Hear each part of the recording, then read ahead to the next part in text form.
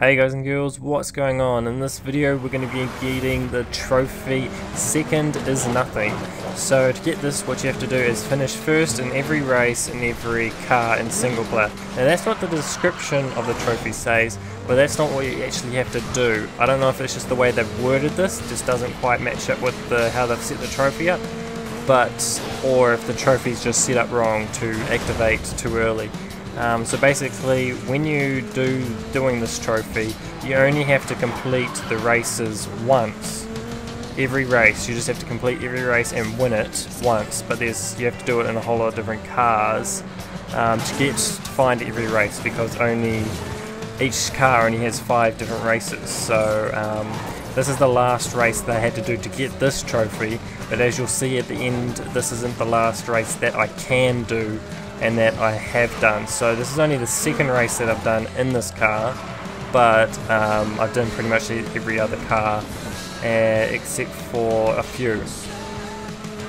So I am doing this race, so I'm going to let you see the race that I did, the last final race that I did, and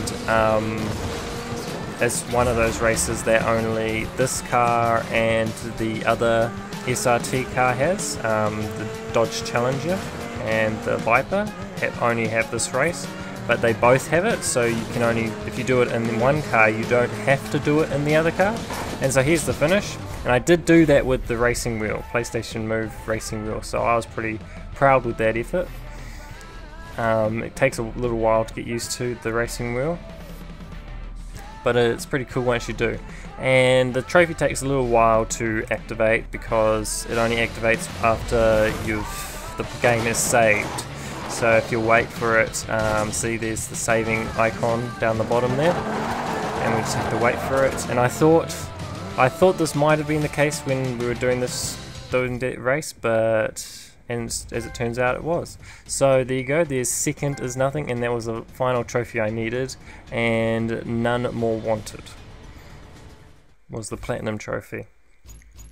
Now, as you can see, if I go into the start menu and then I go into driver details and I click on my one, so that's me, Speed Freak 7, and then you go into single player and then all that, and then you get to the top. See, events played 61 out of 61 and events won 61 out of 61.